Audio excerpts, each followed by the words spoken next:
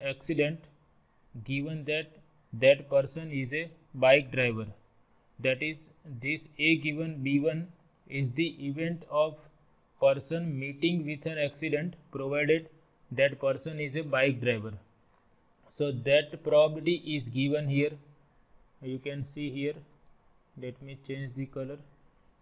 The probability of an accident involving a bike driver is 0.10. So 0.10 is the probability that person meets with an accident provided that person is a bike driver. So 0.10 is the probability of the event A given B1. A given B1 means person meets with an accident given that that person is a bike driver. So here it is given that the probability of an accident involving a bike driver is 0.10. So we have given this probability. Similarly, A given B2 is the event that person meets with an accident provided that person is a car driver. So that is also given to us. That probability is 0.03. And the probability of an accident involving a truck driver is given to be 0.15. So those probabilities are given here. So I have written all those probabilities here. Given that probability of A given B1 is 0.10, that is probability that person meets with an accident provided that that person is a bike driver is 0.10. Similarly, probability of a person meeting with an accident provided that that person is a car driver is 0.03. And similarly, for truck driver, probability of meeting with an accident is 0.15. So these three probabilities are given. Also we have obtained probabilities of B1, B2 and B3. Now what is asked in this question? It is given that one of the insured person meets with an accident. So it is given that person meets with an accident.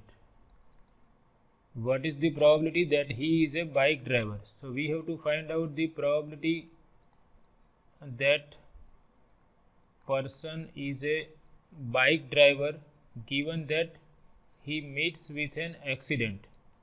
Now person is a bike driver is the event B1. We have denoted B1 by the event that person is a bike driver, and person meets with an accident is the event that capital A. So we have to find out probability of B1 given A.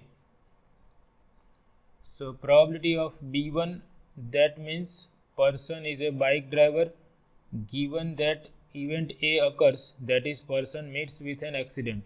So this B1 given A denotes the probability that bike driver is the person who meets with an accident. So that probability is required here. What is the probability that he is a bike driver?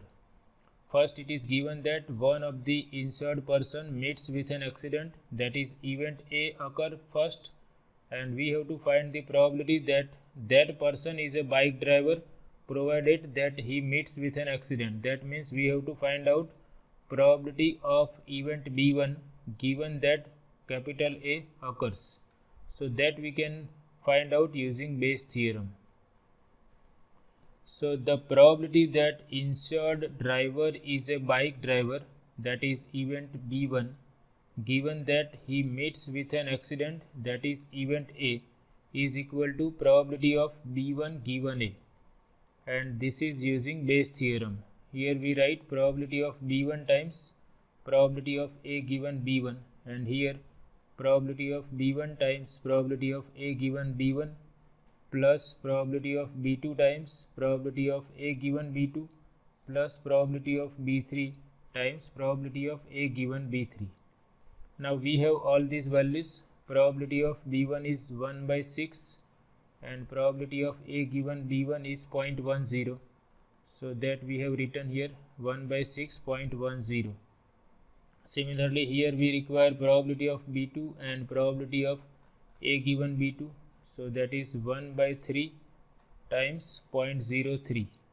So that is written here 1 by 3 times 0.03. and probability of B3 times probability of A given B3. B3 has probability 1 by 2, A given B3 is 0.15. So we substitute all these values here, and which we have prescribed in the statement of Bayes theorem. Okay, so this is all about this lecture. I hope you like it. Thank you very much.